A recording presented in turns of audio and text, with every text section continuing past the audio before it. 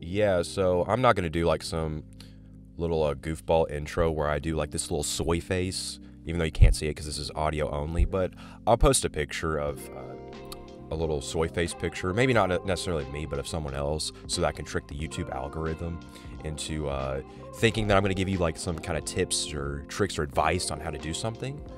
But that's not what I'm gonna do. But I am gonna trick YouTube into doing that, or at least getting people's attention. But what I do want to talk about is a recent experience or phenomenon I've had recently, and that was going to a little convention, a Christian convention, where you get to hear, you worship, you get to do some singing, listen to some guest speakers. Holy shit, it was crazy. By the way, the audio in here is kind of bad, but it's all right. You're probably gonna hear like the wind outside. Anyways, yeah, so I heard a bunch of speakers. Some were really good because there were some themes about compassion, forgiveness, which I think is important in this day and age, because I think a lot of people really lack compassion these days to forgive their enemies, to, get down on their level, to understand what they're going through and whatnot. But, yeah, but there were some other themes, because one of the themes was listen to God or listen for God. But what I was really disappointed in was I hate to use this as like a derogatory term, because I actually like boomers. I do. I love and appreciate them. But at the same time, there are just some things that they do not get, especially when trying to reach to, a younger demographic or a younger audience like myself, like millennials, Gen Z, and so on. I don't know how many other generations there are after this one. But anyways, I'm hearing this guy was talking about listening to God, but he has like all these little bullet points of certain things. It's just like his little ranting points, and it's not really to like listen to God. It's just more like that surface level of, hey, I'm gonna put this little quote up here of Booker T. Washington. He's gonna speak some facts. Ain't that a fact, y'all? We're gonna destroy these little non-believers with facts and logic. I mean, he didn't really say like destroy necessarily, but like I think his idea of influencing is like trying to appease to people like on a logic-based level, or like a reasonable point of view, even though that's not really the generation we live in. We live in a time where you can have a conversation with someone, and what happens is you might come out of that conversation, you've probably listed some statistical facts about certain things, like, I don't know, men and women's roles in this world, or like what they're supposed to be, and like how men are kind of designed for the leadership roles, while women are in the more, I guess, subservient, submissive type of role. And I don't think there's nothing wrong with that. But if I were to like try to explain that to someone, I guess one way to put it, in simpler terms, is essentially you've listed a statistical fact about something, and you're in fact right in this situation, but the other person is like sitting there, they kind of know that they're wrong, but then they won't admit it. Then both parties will leave the conversation, and the person that was proven wrong in the conversation will leave that conversation thinking that they're more right than they've ever been. And that's kind of the problem that we have to deal with today, and we have to address it instead of just simply ignoring it and just citing statistical facts of, I guess baseline facts like this is how it is, and that's how it's meant to be. And while that may be true, you can't.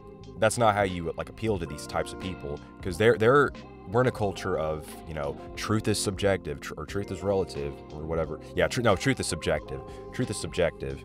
So that basically essentially means everyone's right. There's no right or wrong answers. There's no level of objectivity, even though there is. But approaching it headstrong, like, yeah, this is how it is and this is how it's meant to be, is not the way to appeal to these demographic types.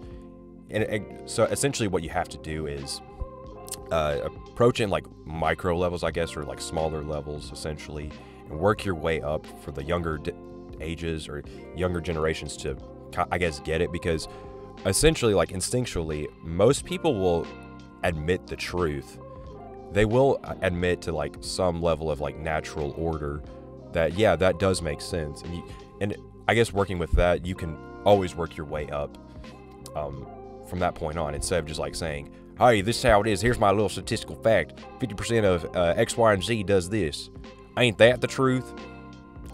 And that might, those talking points might work for, people who do get it, but those who like are completely foreign to that concept, or like of truth-based reality and objective reality, like you're not going to get across to them. So I guess what I'm saying, instead of just like prolonging this, which is why I hate podcasts, I don't like to talk for an extensive amount of time, but in simpler terms, it's really good to know your audience and just know how to approach things. And I mean, hell, I'll even go as much as to say this: you have to learn from your enemies, essentially, because your enemies have a pretty good idea of how to go about things, or like how to approach things, and you may not agree with it, but there is something admirable about those things, because they have a level of influence that you can aspire to be like.